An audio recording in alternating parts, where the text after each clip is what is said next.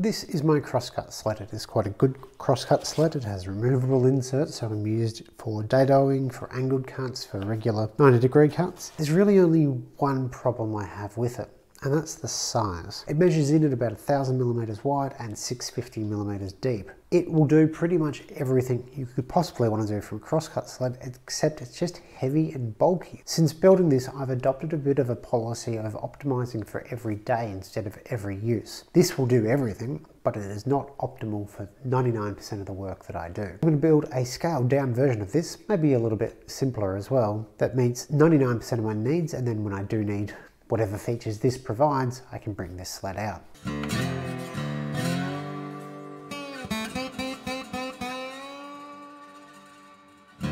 So this is the slightly oversized blank that I'm going to be using for my new Crosscut Sled. I've got some masonite for the top layer and 16mm MDF for the base layer.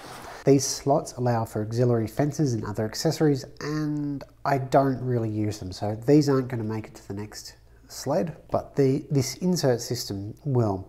The first step was cutting the masonite into 3 strips, the 100mm or so wide section for the zero clearance plate, the larger section that will go on the left, and the skinnier stock supporting section on the right. As I've built a few Crosscut Sleds, I'm using this as a bit of a way to experiment with different materials and methods. This is the first time I'm using masonite, also known as tempered hardboard, and for laminating the pieces up, rather than using a bunch of weights, I'm opting to use a vacuum press bag. If you've got the equipment, I highly recommend this method. The tape on the edges kept everything from sliding around, and it was far less stressful glue up. Once out of the bag, I only had to trim to final size. Nothing had shifted at all, unlike what typically happens when applying weights for clamps. The fence is made up of 2 layers of 16mm MDF, and then a layer of masonite. As I said, this is my first time using masonite, so I didn't realise just how bad the edges would be. The layer of masonite on the edge got a bevel to form a sliding dovetail, but unfortunately it just really didn't pan out. Once more I turned to the vacuum bag to glue up the fence, and I had to do some bag repair while gluing it up. I'll go more into this on a future vlog episode on exactly what went wrong, but at this stage I'm not in love with the raw rocket bag.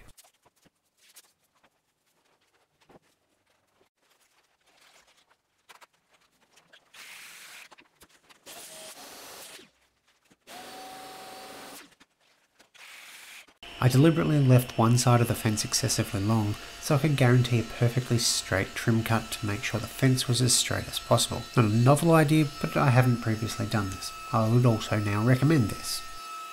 For my runners, I'm going for quarter sawn Vic Ash. I've got the fence fairly well set. I've been sneaking up on the cut.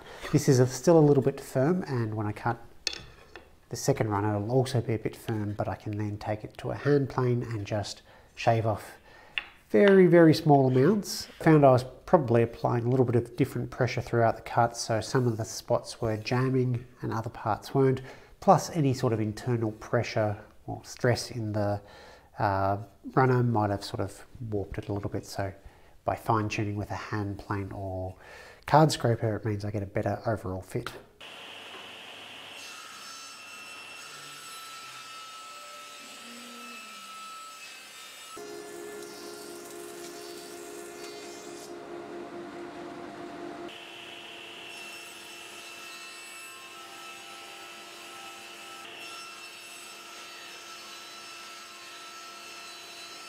I cut the slot for the T-track to go in, then realised, wait, I actually wanted to use bolts on this one as a bit of an experiment.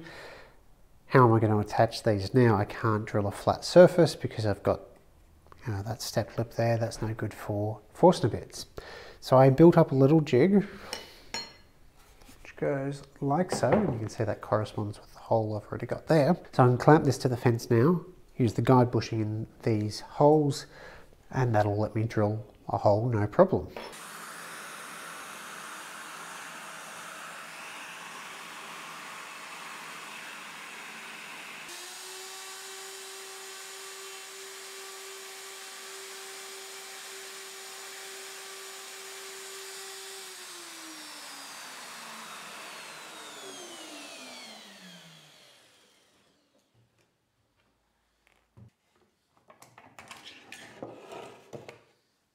I could then drill an oversized through hole to allow for fence adjustment down the track.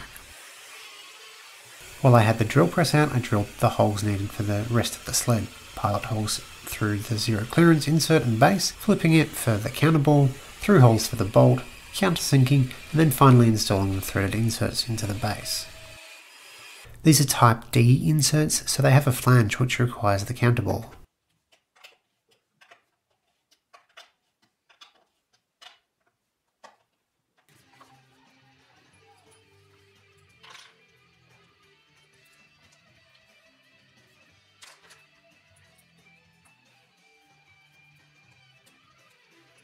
As another experiment, instead of using weights to glue the sled to the runners, I used a combination of double-sided tape and wood glue, then flipped it over to add screws. I'd give this a C-. I should have used some CA and wood glue and left it for longer before pulling the sled out. As it was, it caused a little bit of shifting of the runners.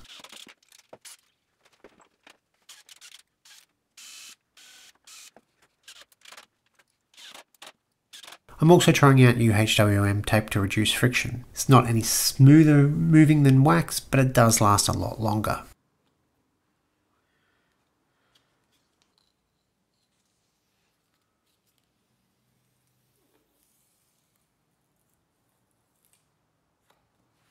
So I have skipped ahead a little bit and I've made and attached what I would call the back fence, the non-user side of the fence. The reason for that is it's really uninteresting and there's no experimentation on that end. It is necessary, it holds the two halves of the crosscut sled in position. So now what I can do is actually make that first cut most of the way through, line up the fence roughly, then continue the cut and do the whole 5-cut method.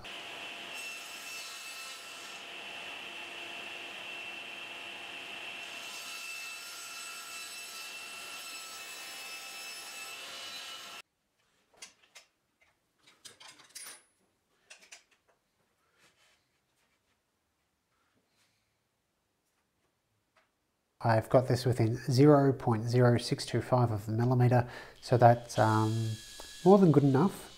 I could probably dial it in a little bit more, but I don't want to. I think I'm more likely to knock it out of alignment than anything. From the experimental point of view, bolts work great.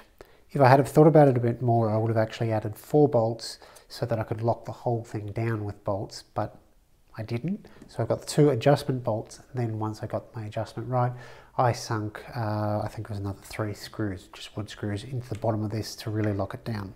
The flip stop was the subject of my previous video. I made the flip stop on the CNC. However, I didn't think about the scale. I've got no adjustment, so some sort of plexiglass or Lexan or whatever acrylic scale built into this would be good.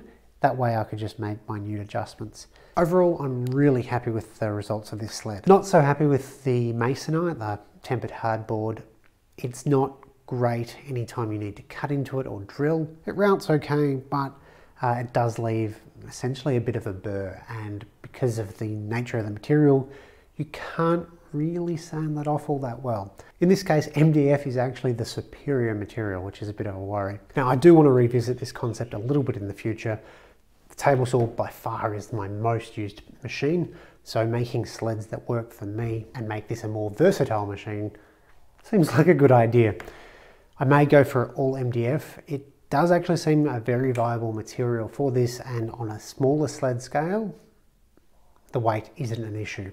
I do know there are some lightweight plywoods available. I think it's called Felcata plywood. There's poplar plywood and a few others that should be very dimensionally stable and relatively inexpensive, certainly cheaper than birch. I think before I go ahead and do that, however, I'm going to live with this sled for a little bit and make sure it's the right size for me. It seems fine for now, but I'm not sure if it's too small or whether I can still go smaller again. It is super nice, however, to be able to put my rip fence as small as 200mm or 8 inches and still use the crosscut sled or use the router table or whatever. There's no plans for this because it's a super simple sled. If you're really interested, it's 600mm wide by 400mm deep. The fence sits at 90mm tall. From that, you should be able to guess the rest. It's really about making a tool that works for me rather than a general purpose sled. Thanks for watching.